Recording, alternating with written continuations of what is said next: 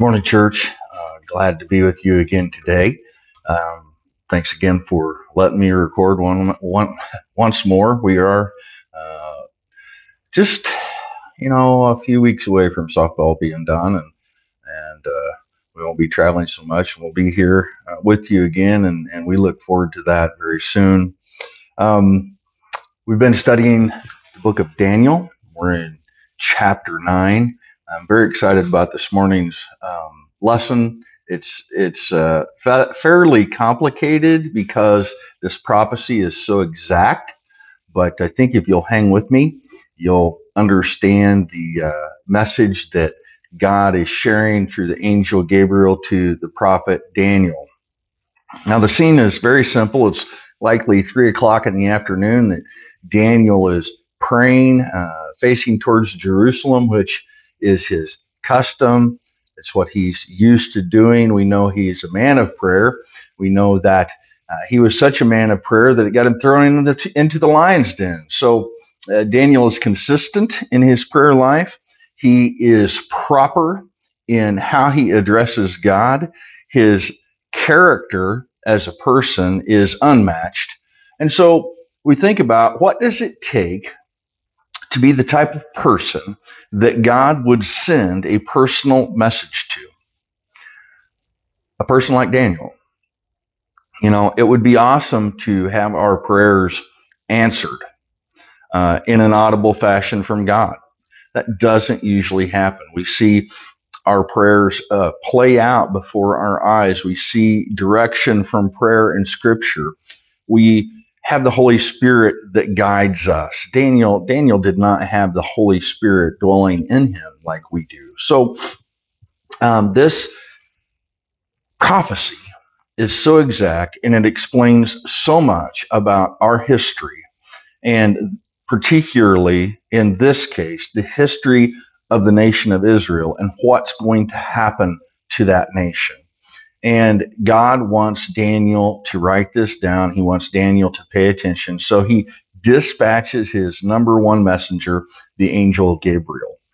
I don't want to get too far ahead of myself in this, but I just want you to know that this has been researched well by two individuals in history. John MacArthur helped me understand this prophecy like none other, and I'm so appreciative of the Grace to You Ministries. But I think if you follow along, I'll get it explained, and the rest of this chapter will make sense to you. Daniel, again, he's been praying. He's been confessing his sins. He's been confessing the sins of the nation Israel. They've been in captivity for almost 70 years, and Daniel knows this. And as you remember, he's been reading from the prophet Jeremiah, and the prophet Jeremiah explained that God would carry Judah away for a period of 70 years.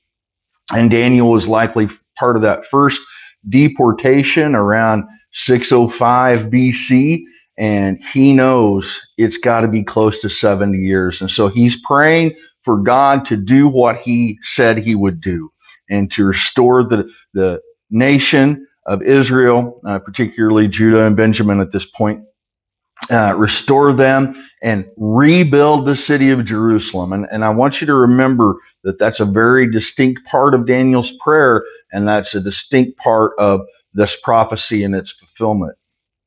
So we're going to pick up at verse 24 of Daniel chapter 9. And this section is entitled The 70 Weeks. Your Bible, if you read the King James, may say weeks of years. And it's a Jewish phrase to represent 70 times 7. And so we should understand that this period of time, first of all, that Daniel's talking about is a period of 490 years. That's what Gabriel is explaining to Daniel. So let's just read through, and I'll kind of explain as we go. Starting in verse 24 of Daniel chapter 9. 70 weeks are decreed about your people and your holy city to finish the transgression. That's the first reason for the 70 weeks. To put an end to sin, the second. and to atone for iniquity. You may say sin and iniquity are two different things, but they're not. To finish the transgression means to let it play clear out. To put an end to sin would be to put an end to sin in general, and the idea of sin ruling.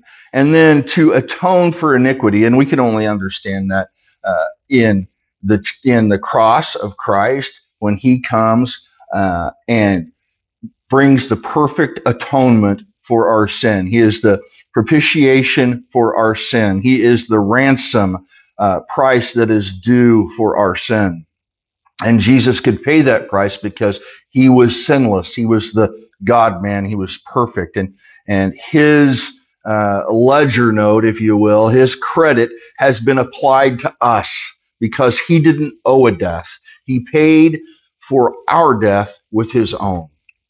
And so the third thing is to atone for iniquity, to bring everlasting righteousness, to both seal vision and prophet, and to anoint the most holy place. So the cross ushers in everlasting righteousness. It's now possible. It will happen. The canon, the Old Testament canon and the New Testament canon have been complete. So both vision and prophecy have ceased, and to anoint the most holy place. And that's the end, when Jesus will come and take the throne in Jerusalem and establish the everlasting kingdom. Now, some say that's after the millennial kingdom, and that's fine, and I'm fine with that. So we have the millennial kingdom when Jesus comes, 1,000-year reign, and then an everlasting kingdom where we will dwell with Him in the most holy place, where the Bible tells us God Himself will instruct us. You won't have to depend on me for any instruction. Praise the Lord. Thank God, right? No, God Himself will instruct us from the most holy place. So Gabriel has been dispatched to Daniel from heaven. That's a mighty long journey for a mortal, but Gabriel is an angel, and he comes quickly while Daniel was still speaking and praying to God. So Gabriel says, "Know therefore and understand that from the going out of the world to restore the word to restore and rebuild Jerusalem to the coming anointed one, a prince, there shall be 7 weeks." All right, let's look at that just a little bit. The going out of the word to restore and rebuild Jerusalem.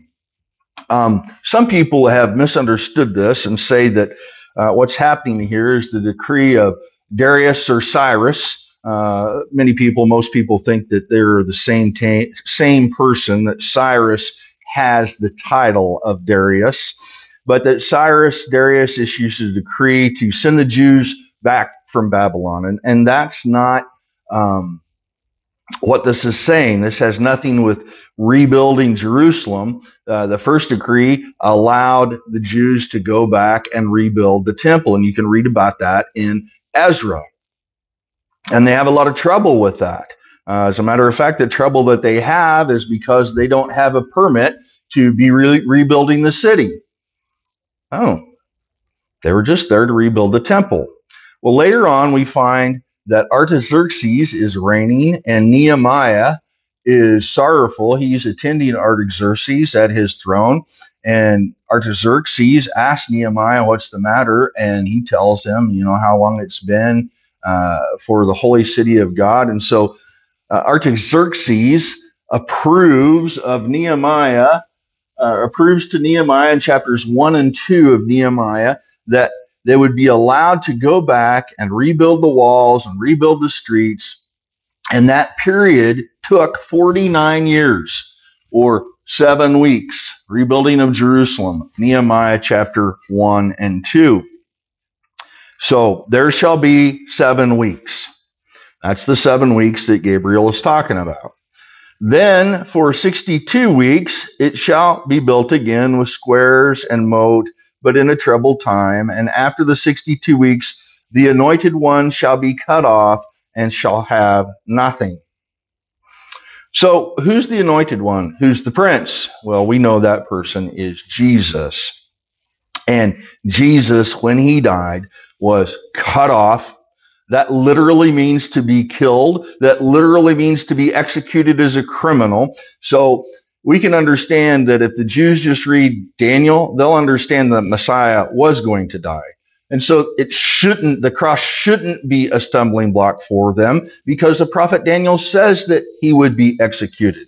So this period of 62 weeks is from Jerusalem being rebuilt from Nehemiah all the way to our records in the New Testament of Hosanna, Hosanna, the King of David, the Messiah, the Mashiach Nagi. That is the term in Hebrew for the prince that would come, the Messiah prince. This is a regal title that Jesus has, the anointed one, the Mashiach Nagi. And he shall be cut off and have nothing. So he's executed and has nothing. Why does he have nothing? Because he didn't come to gain power. He didn't come to conquest lands. He didn't come to rule over people. He came to become the atoning sacrifice for transgression, for our transgression. And so this time of 62 weeks is the time that it takes for Jerusalem to be rebuilt, Palm Sunday. So we have here a total of 69 weeks or 483 years.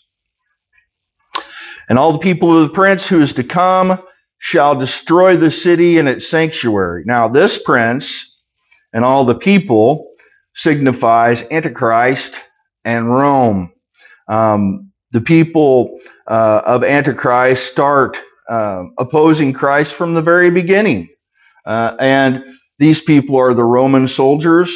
They come in 70 AD. They destroy the temple. It says, its end shall come with a flood, and there shall be desolations, or there shall be war, and desolations are decreed. So there's been war after war after war after war throughout history against the Jews. It's just an amazing thing that of all the people groups in the Bible that were so awesome and great, only the Jews have remained and survived. But we shouldn't mistake that or think that's a coincidence. God said he would never forsake his people, and he's always had a plan to restore them. And so when the Romans came in 70 AD, they absolutely massacred people. They would crucify as many as 500 a day. They walled in the city and wouldn't allow any food or out and literally starved those that had survived to death. Josephus writes about it. People became so hungry that they ate shoe leather, they ate their belts, they ate their clothing, and yeah, they ate their children. If that's not desolation, I don't know what is. But it goes forward in time now, Daniel does, and he says, and he, that being that prince, that Antichrist, will make a strong covenant with many for 1 week, and for half a week he shall put an end to sacrifice and offering. So many for a week and for half a week, we're talking about a period of 3.5 years here. And we know in Revelation that the first 3.5 years, Antichrist establishes a peace with the Jews, some sort of treaty. He allows them to continue in worship. He allows the apostate church to continue in worship. But at 3.5 years, he cuts that off. He puts a stop to it. And he goes in and abominates the temple with an idol. That idol is himself. He desecrates it. He desecrates the temple and establishes himself as God. And on the wing of abominations shall come one who makes desolate until the decreed end is poured out on the desolator. When would that be? That would be when Jesus comes back and establishes his holy everlasting temple. Now, we went through that pretty fast, so I just want to talk a little bit about Jerusalem being rebuilt to Palm Sunday. Again, it was when Artaxerxes gave the decree that to Nehemiah that he should go back and have all the materials, have everything needed to rebuild the city. And it took a long time, troubled times. Nehemiah, you'll read through that book and you'll find that they had to work during the day and then be in the trenches with a sword ready to fight at night. They had all kinds of opposition. So it took a long time to rebuild the city. And then we have this history of apostasy from the Jews just over and over and over. They're not obedient to God. And one of the things that they're most flagrant about, and this is where this idea of 70 weeks of years comes in, is they're flagrant about observing the Sabbath and the Sabbath year. And then the year of Jubilee. The Sabbath year was every seventh year. And every seventh year, the Jews were supposed to let the land rest. They could plant and harvest as hard as they wanted for 6 years, but at the seventh year, they were supposed to let the land rest, and then they could continue. Well, what happens is, you know how man is, he gets greedy. And they did get greedy, and they started skipping the Sabbaths. How many did they skip? They skipped 49.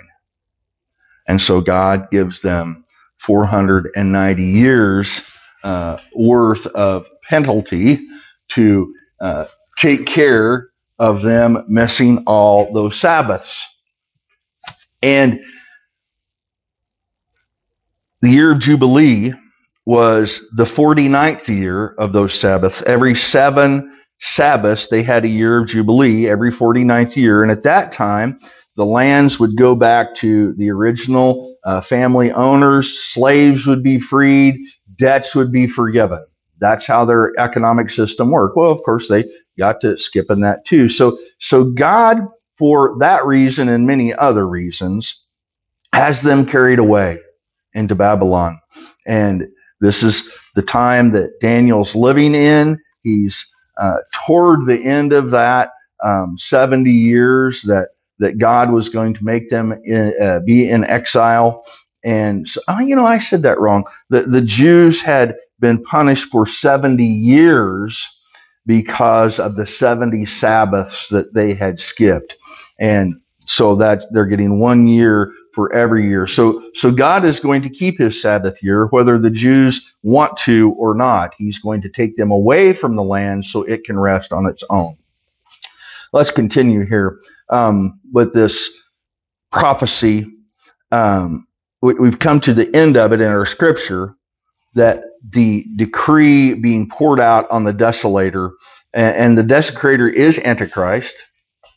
He establishes his temporary kingdom for 7 years. We've already discussed that and read about that in Daniel chapter 7 and 8. He's the little horn.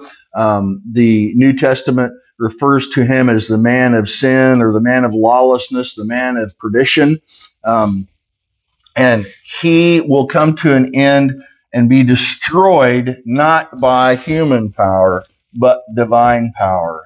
And the holy, everlasting temple will be established where God himself will instruct us. Now, let's take a look at some math here. So, on March 14th, 445 BC, that's when the decree of Artaxerxes came from Nehemiah that you can read about in Nehemiah chapter 1 and 2. Now, you take 483 years, which is 7 plus 63, okay, and you multiply that out. We have 483 years. You add 1 week to that, you have 490, which is what we're talking about. 7 times 70 years, 490 years total. So we're going to take off this last week, because this is when the Antichrist comes, and it's from the cross of Jesus to the Antichrist to the holy everlasting temple. And nobody knows how long that last week will last. We just don't know. That's only for God to know. Jesus himself said so. But we do know about 483 years. And you take that times 360, and you have 173,880 days when you take into account leap year. And you have to understand that this 360 days is the biblical standard calendar. 30 days a month. 30 days times 12 is 360. And how did they account for the 5 days that the Gentile calendar used? Well, they threw in an extra month every once in a while to make up for it. That's just how they did it, to make up for the solar schedule and solar calendar. But if we take this prophecy of 483 years times 360 days of the Jewish calendar, we come up with 173,880 days. A lot of days, right? March 14th, 445 BC is when Artaxerxes gave the permission for Nehemiah to go back and rebuild his temple. It's the exact date in Scripture. You can look it up and see the 20th year of the reign of Artaxerxes. History is very clear about when that was, and 445 BC, and Nehemiah gives us the 14th day of that month of March, and you extend that all the way to April 6th, 32 AD, and guess what you have? 173,880 days. Palm Sunday. God is exact. We should have no doubt. God is exact. We have examples of his exactness even in the flood. It's described as 5 months. It's described as 150 days. How long is that? 150 days divided by 30 is 5 months. We have the tribulation described in the exact number of days. 3.5 years, 42 months, plus 42 months, 7 years. God is very exact. And I know it's a lot to grasp, but to think that all those centuries before Jesus came, the prophet Daniel gave an exact prophecy of 173,880 days that was completely and utterly fulfilled from March 14th, 445 BC to April 6th, 32 AD. When the people, and this is an accurate date, by the way, Passover, that year. Okay, that's likely Palm Sunday. Go back to Jewish records.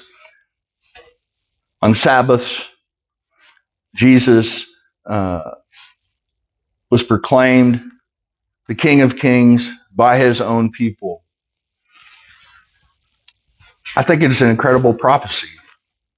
And I think we should be confident in knowing that that's how God deals with us, with exactness. And he doesn't want us to misunderstand things. He doesn't want us to question things. He wants us to be confident in history unfolding the way he says it will. Now, we don't know about this last week. All we know is he's coming and he will be defeated by our Lord Jesus Christ.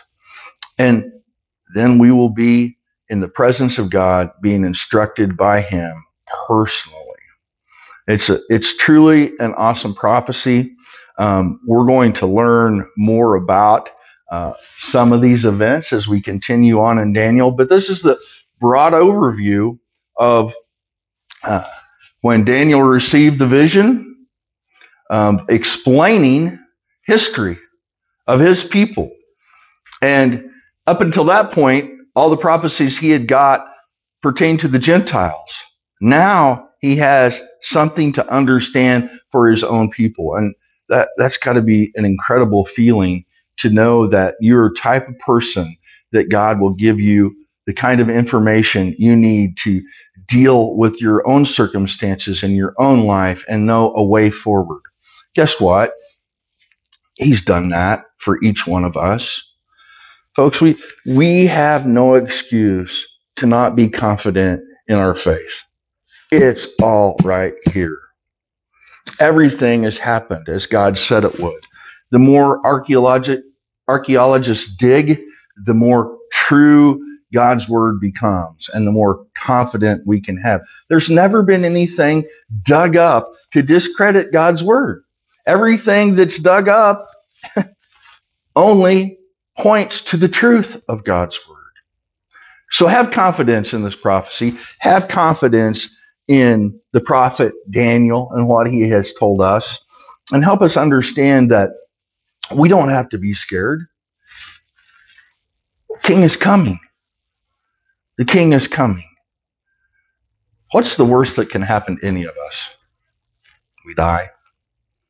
We lose loved ones that die. Well, let's make it our mission not to lose a loved one for any longer than just this mere mortal life. Folks, you probably have a friend, a relative that you care deeply about that doesn't know Jesus. I want you to prepare yourself this week in prayer and God's reading, and I want you to ask specifically for guidance from God, for courage from God, to God giving you words to share with that person so that you might share your faith with them, give them your personal testimony, and tell them about Jesus so that they might have the same kind of confidence that you and I have. Let's pray. Heavenly Father, thank you for this morning and this great prophecy from Daniel. And Father, I'm so thankful that you've given me the ability to understand it after studying it all week. I was quite lost at the beginning, and Father, it's just so amazing that your word is so exact and that we can look upon it, be confident about it, research it, find out the truth behind it and the truth that it represents going forward. Father, I thank you so much for all the saints that are here this morning, all the saints that will be watching.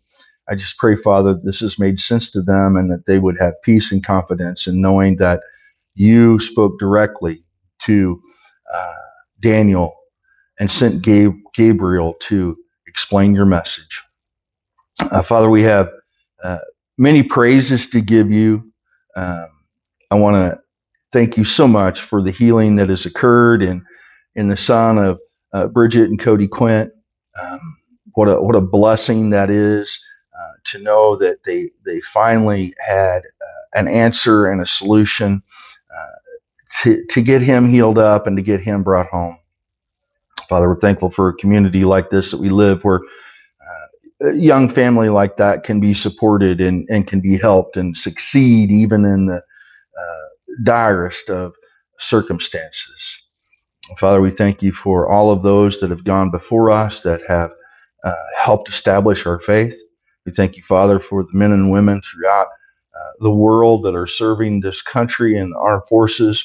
Father, we just pray for peace for them and comfort for them. Give them the strength and the courage they need to do their job. And Father, strengthen us as we go forward from this place, as we partake in communion together, that we might share our hearts with you and be reminded of all that Jesus has done for us, but especially that saving work that was accomplished on the cross because of his perfect life and your perfect will. It's in Jesus' name we pray.